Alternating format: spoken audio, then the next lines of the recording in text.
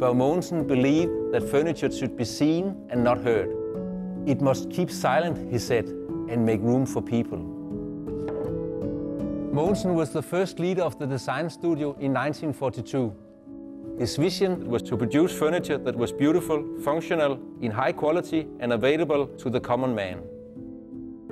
In 1947, FDB Møbler acquired Tarm Chair Factory.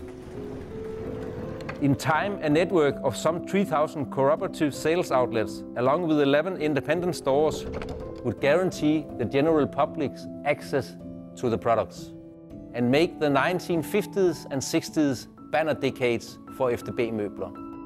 Directing the company's design during that period, Jørgen Bækmark imprinted the FDB Møbler vision with his own aesthetic stamp, while never straying from founding principles.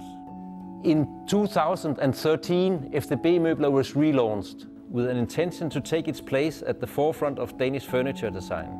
And yet the original concept remains the same: to provide beautiful designer furniture at reasonable prices. At the heart of the FDB Møbler story is a handing down from generation to generation, not only of furniture from one family to another, but from one designer to the next. Born of the cooperative movements, FDB Møbler, an exceptional collaboration producing furniture classics since 1942, occupies a unique position in the history of Danish design.